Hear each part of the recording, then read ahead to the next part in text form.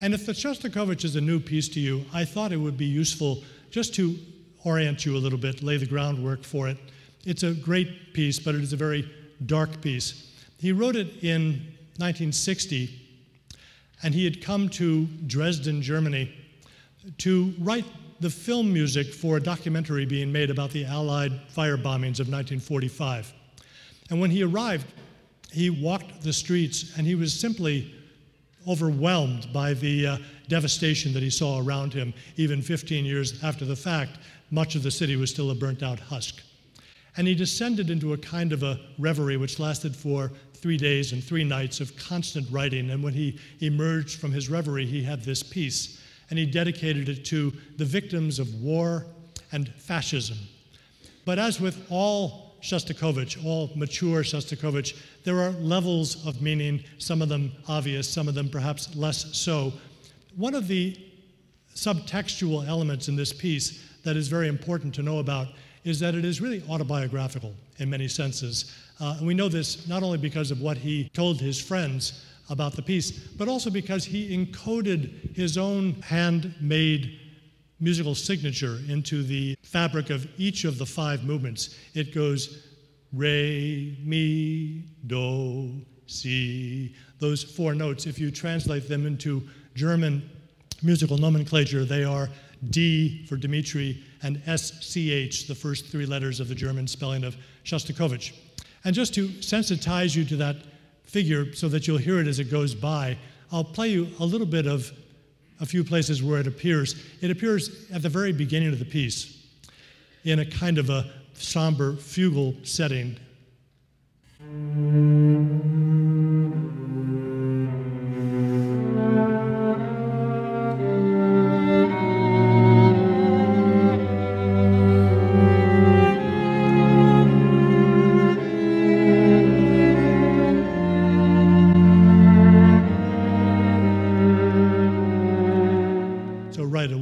His presence as a central protagonist of the piece.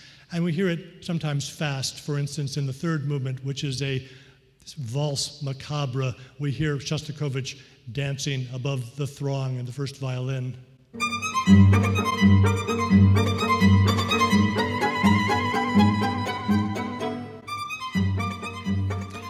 And the other element that's important to know in this piece is that it is a densely interwoven mesh of allusions to earlier pieces that he wrote in his life, pieces that were significant to him for one way or another, and also pieces that I think related to his central theme of being a memorial to victims of war and fascism.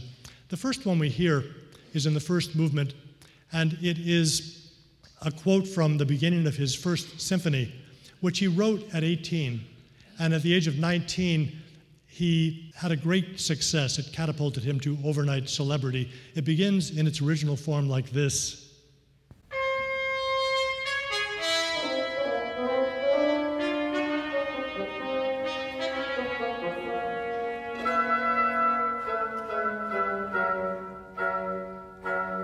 But when you hear it in the context of the 1st movement, he plays it slow motion, as if seen through some sort of lugubrious haze.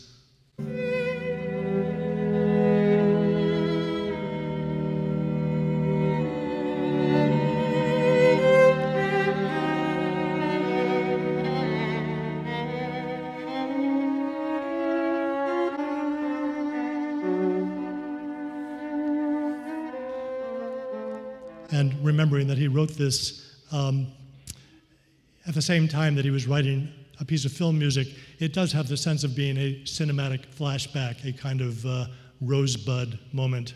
Citizen Dmitri looking back on his unsullied youth, perhaps. And I'll just give you one other example. The 2nd movement is a harsh movement. It's very thuggish, perhaps jackbooted in the mood of fascism. And at the climax of it, there is another quote, this one from his piano trio of 1944, written at the height of the war, which has a very Jewish, klezmerish quality in its opening.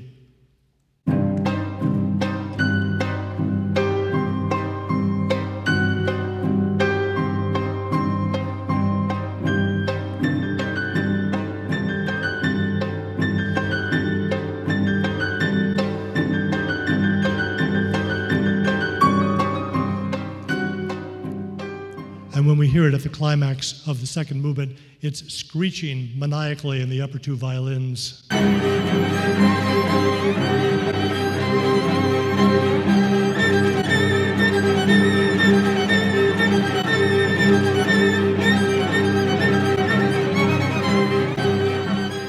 And again, in a piece dedicated to the victims of war and fascism and composed in Dresden, Germany, it has an undeniable extra musical resonance to it. So that's enough said about the piece. It's a great piece of music. We have a great string quartet for you this afternoon, so I will stop talking and I'll go out and listen with you. Enjoy the afternoon.